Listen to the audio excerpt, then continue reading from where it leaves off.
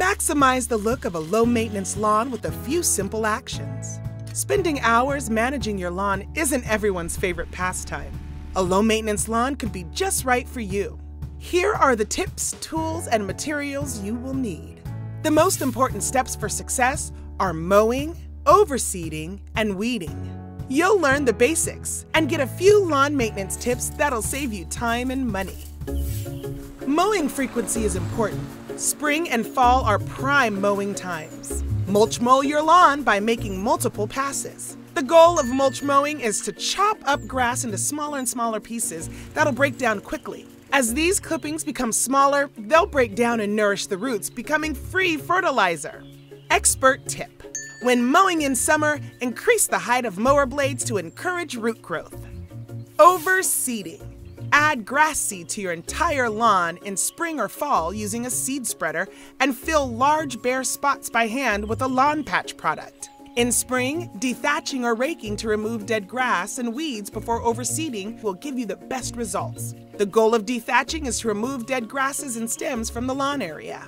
After overseeding, cover the entire area with a 1/4 inch deep compost. This keeps seeds where you want them.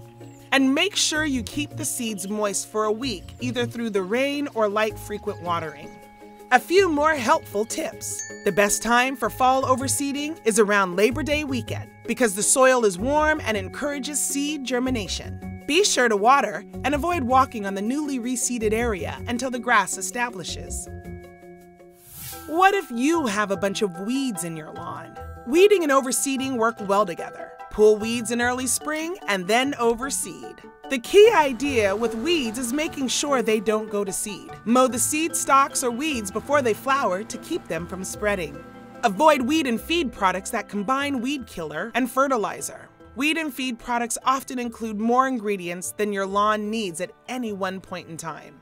The best time to apply fertilizer is not always the best time to apply herbicide. Another useful tip: hand pull weeds in lawns as needed. Low maintenance lawns are often not irrigated. You can let your lawn go dormant, brown, during the summer by not watering and save time and money. Your lawn will bounce back when the fall rains come. You can help it recover by overseeding around Labor Day. And if you only do 2 things for your low maintenance lawn, just remember, keep the weeds from going to seed by mowing and overseed in the spring or fall.